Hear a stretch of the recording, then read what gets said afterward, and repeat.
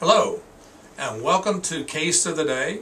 I'm Dr. Croley, and today we're going to discuss an interesting case.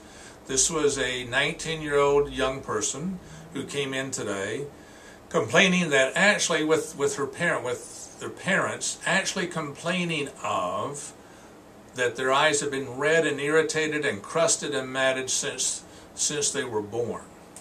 And so this has been going on for 19 years. This person has had minimal different types of treatment and ointments applied, but it keeps coming back, and it's actually, being that they're 19 years old, this is actually cosmetic because their eyes are red and irritated and crusted almost constantly.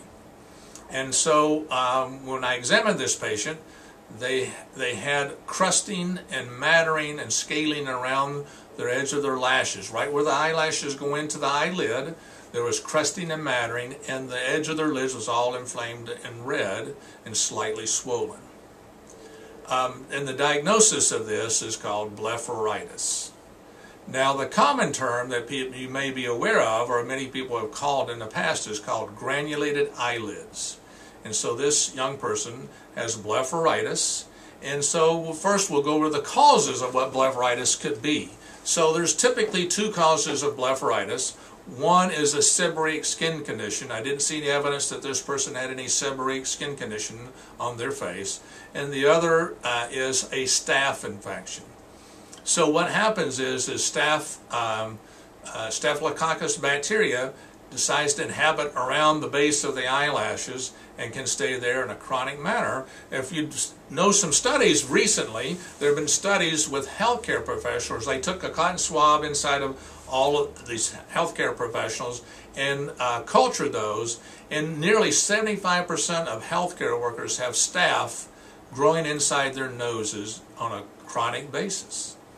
And maybe in some studies even up to 20% of MRSA type staph bacteria has been cultured out of people's noses and who are in the healthcare profession. So, and we normally have staph epidermidis, which is a very typically benign form of staph, which is on our skin all the time. So this person has had a 19-year history of this staph being around their eyelashes and lids and infecting them for all this time. So we started this person on a new treatment regimen that I think will take care of the problem. One thing about usual treatment of a Blepharitis is first we got to clean those lashes off. So you have different ways of doing that.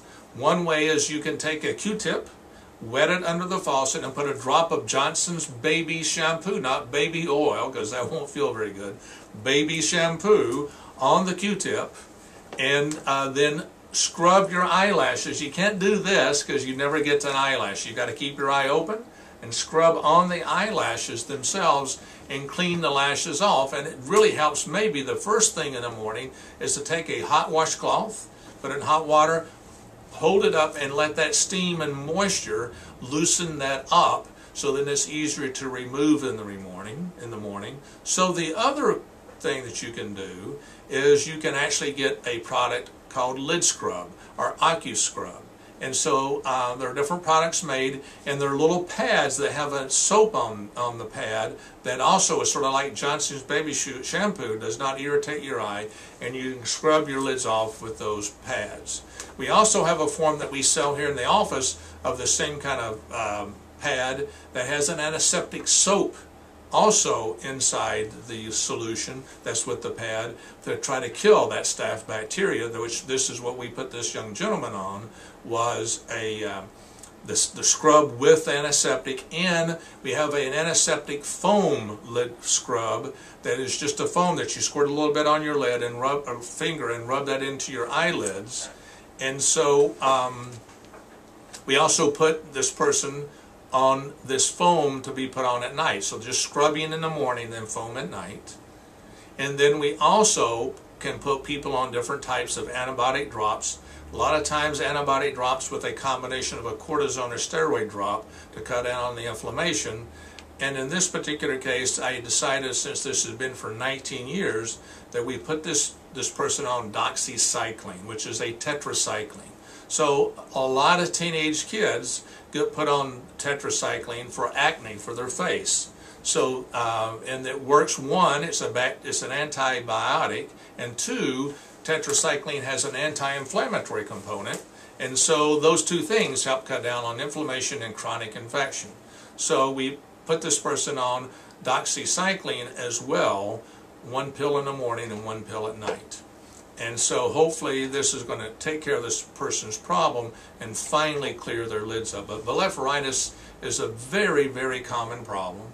We see it all the time in the office, and unfortunately it's in many people chronic, and it takes continuous care. And in fact, a lot of people, we keep on this lid scrub hygiene forever. Just like you shampoo your hair, you're going to clean your eyelashes off. So anyway, if you have any questions about blepharitis, try to contact us through the website. And until then, and we have another discussion about a case of the day, may God bless you with great vision and healthy eyes.